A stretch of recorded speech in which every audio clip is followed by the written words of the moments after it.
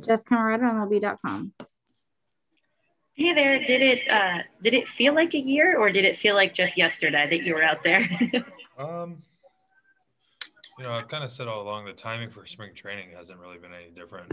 Not playing the games in the middle was obviously different, but being down here February into early March, having the timeline of knowing just when to be ready, I mean, that was all normal. So everything feels good, and just gotta continue to work toward, end of March into April and be ready to go. What did you see on that home run, and how fun was that little hitting spree you guys went on? Yeah. Cishek's not an easy guy to face. So thought we had a bunch of good at bats before that as well. I was just happy to kind of see some pitches, get into a couple good hitting counts. Seeing a sidearm righty is good for me this early. Just kind of simplify things, and got to a 3-2 count, and he's kind of hung a slider and just put a good swing on it.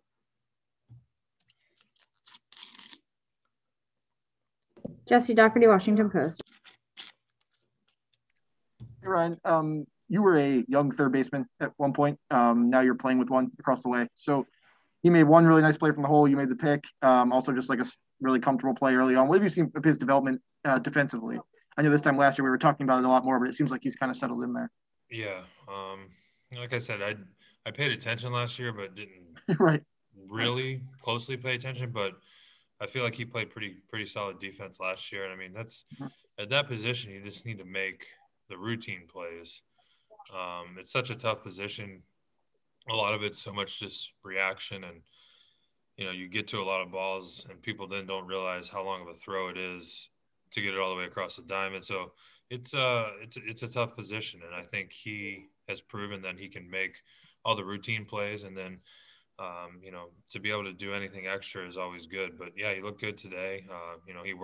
He works at it. I think the more he plays and the more he kind of gets comfortable over there, the better he's going to get. So I mean, that's what me and Josh tell all those guys: just get it over there. If it's in the dirt, it gives us a chance to help him out. And like you said, it was a tough play to his backhand and a long throw. So he looks good, and he's just going to continue to get better. From your experience, when you first came up, sorry, the PA announcer here is screaming. When you first came up, like you said, it's a position where you want to make the routine plays, but I'm sure as you're a young guy, you want to make every play. So do you kind of have to like recalculate your brain at all to be like, my own expectations for myself maybe are too high? I don't know. How do you kind of come up at that position like that? No, I mean, I think you learn yourself. Everyone's different. You know what you're good at. What plays challenge you the most, and then it just becomes kind of risk versus reward calculation. A lot of that's done before the ball is hit. But going back to having a first baseman, that's what me and Josh have been talking this week as well. I think being on the other side, like I have, you realize how nice it is to have a couple guys over there that are big targets, right, that can save you. If the ball's off the base, or if they try and make a tough play, and instead of trying to make a miraculous play on our end, we get off the base and obviously save them the error, but more importantly, save the guy from going to second base. Right. That then gives them more confidence to try and make plays that maybe they wouldn't have in the past. So it's a team effort.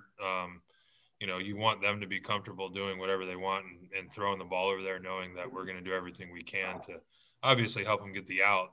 But if they try and make a really difficult play and it's offline, to get off the base, do the job of keeping it in front of us. And I think when both sides start to work together like that, you see production kind of soar, I guess. Thanks, man. Mark Zuckerman, MASNsports.com. Hey, just physically, how did you feel after playing 3 innings, taking 2 at-bats the way you normally would at the end of your first, 3 innings of a spring training game? Right. No, I mean, I feel good. I'll be sore like I always am. I think you can't mimic, they had all right-handers in their lineup, so I'm playing as far over in the 4-hole as I can. I mean, you can't mimic the sprint to first base, or there's a couple foul balls near our dugout that I had to run full speed over there for. So that's the good thing about these first week to 10 days in these games is you get that sort of soreness out. You can train as hard as you want. You can be in the best shape, whatever you want to say, until you get, a few of these 4 or 5 inning games under your belt, and then you kind of stretch it out to like that 6, 7 inning, and then that kind of goes away. So the results are great, but I think more importantly, it's getting your body ready and going through kind of your pregame routine that I've always talked about, and mentally sort of getting back into that rhythm. That's the most important part for me, the first 10 days to 2 weeks. Yeah. Because your role is probably going to involve more pinch hitting than you're used to this year and coming off the bench, is there anything you can do to try to simulate that this spring? Would you like take one at bat later in a game at some point? Is that something you guys have talked about? No, I mean, I think the hardest thing with that, and why it's so hard for younger guys to do it and be successful at it, not that they can't, but I've faced so many of these guys before. I think that's a huge advantage, kind of knowing what they're going to throw. A lot of, especially in our division, a lot of these guys I have tons of at bats off of.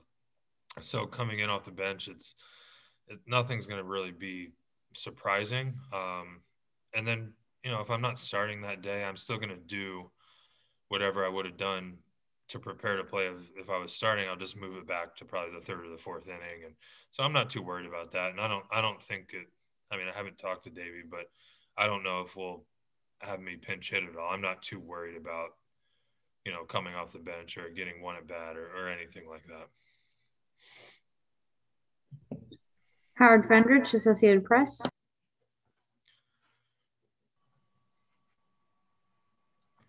Hey, Ryan, I wanted to ask you about the fact that MLB is going to allow players to look at iPads in the dugout to watch video during games. I'm wondering, is that something that you think you'll do a lot, and how can that be helpful? Yeah, I think video has been a huge part of the game.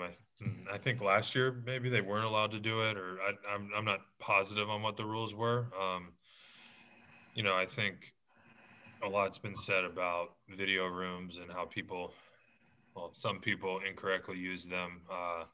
But I think, I think we've kind of handled that situation. I think, having the delays with the live feeds and things like that allow you to basically squash all that stuff because, I think hitters and pitchers honestly use video during the game, and it gives us the best chance to be successful, and it gives us the best chance to basically put the best product on the field. So I think, things like that help us perform better, I think should be able to be used. Obviously, you safeguard for the small percentage of people that used it incorrectly and to the detriment of the game. And I think, I don't think there's a lot of people doing that.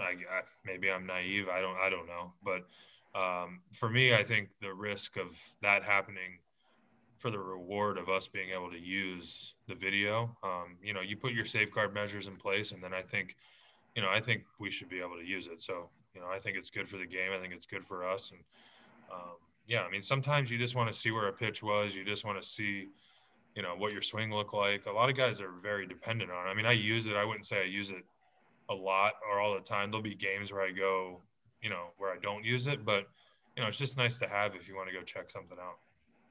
They say supposedly the way they're going to do it is obscure somehow the catcher signals. So that when you're looking at it during a game. Yeah. See.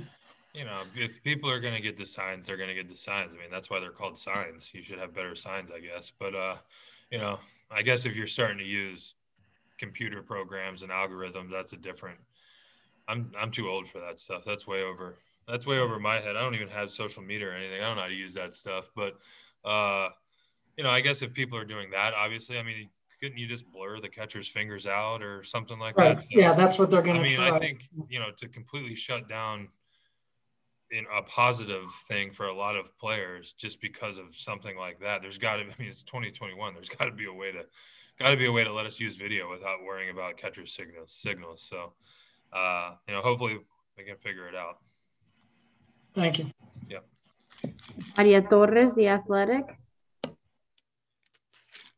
Hey, Ryan. I just curious from your perspective, what have you thought about this specific group of guys that you've got together? How does it compare to the 2019 group, and what have you what are your impressions so far?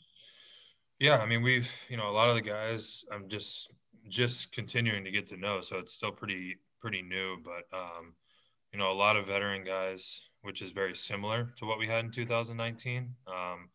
Sort of that veteran, a lot of these guys have sort of done everything you can in the game, and then you mix that with still the really young core group of guys that we have, Victor and Juan and a bunch of the other guys as well. So a lot of our young pitching prospects are here right now too, which, those guys look really good, which it's exciting to see. Gosh, I mean, over 4, 5, 6 of these guys that are, you hear a lot of times about prospects, and then unfortunately you watch them throw and you're kind of like, I, you know, I'm not going to name anyone because, it's not, I just feel like sometimes you read about these guys and then it's a little underwhelming, I guess is what I'm trying to say. And to have 5, 6, 7 guys where you've read about them and then you watch them throw and they actually live up to what they're supposed to be, it's kind of exciting. So it's been cool to have like that youth in camp, along with, I didn't get to meet Josh Harrison last year that much, see Jordy Mercer, Schwarber and Lester obviously have been around. Josh Bell's been in the big leagues for 5 or 6 years. I'm sure I'm missing a lot of people, but, to have that group of veteran guys that have sort of been there, done that with everything you can imagine, mixed with that young group, it's very reminiscent of 2019. Is there like one player or maybe like the strides that one player has made since between like last spring training and now that you kind of didn't get to see because you weren't there over the summer? I'm trying to think. I mean, it's hard to say. I mean, it's hard to say one, but, I think he's, watching him last year and the year he had, talking to him a little bit this first week or so, you feel kind of silly saying him, but it has been pretty impressive to see what he's done in such a short time. And I think the scary thing is how much better he could still get. But to watch him, how he handles it, to watch his work ethic, and that's part of our job is to keep him like that. I don't think it'll be too hard, but, we've had a lot of guys who have been really good at a young age, and it's important to keep, I guess, the same demeanor characteristics that got you here. And like I said, I don't think he'll have a problem doing that, but it's kind of our job to kind of do that with him. But it's been fun to watch him. Thank you. Yep. Dave Preston, WTOP. Ryan, a few weeks back in the clubhouse for you here in West Palm Beach, what did you miss the most not being in the clubhouse last year during the season? Yeah, I mean, I think that's what I missed the most, not being around the guys.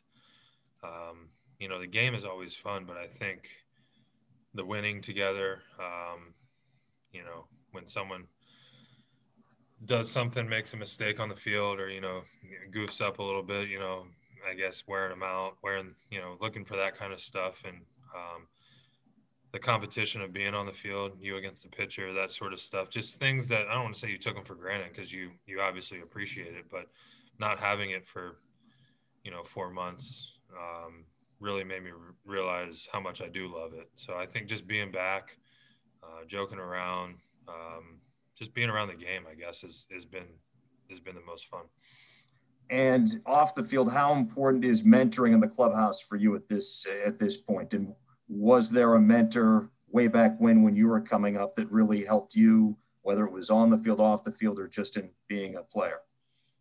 Yeah, I mean, we all have kind of, I had a pretty veteran group that first September in 2005. Vinny Castilla, Brian Schneider, Nick Johnson, Royce Clayton, a bunch of guys that had played in the big leagues for a long time. So, it's not so much making you change or making you not be who you are. It's just, the little things that, you're allowed to say to things that maybe a coach wouldn't. It always means more when it comes from a player compared to a coach. And Davey has always said, and all the coaches, I mean, it's our clubhouse, it's our job to kind of teach these guys how to obviously behave where you're here, but I think, like you said, off the field too. I think more importantly, almost off the field, with as much, I don't want to say trouble that they can get in now, but with as much access as people have to players, one bad decision, or not even one bad decision, just one, decision that turns into people making it a bad decision can be very distracting. So I think, you have to be together. You have to work together as a team on and off the field. And part of that involves making good decisions off the field. And, that's this veteran group's job to kind of steer those guys in the right direction.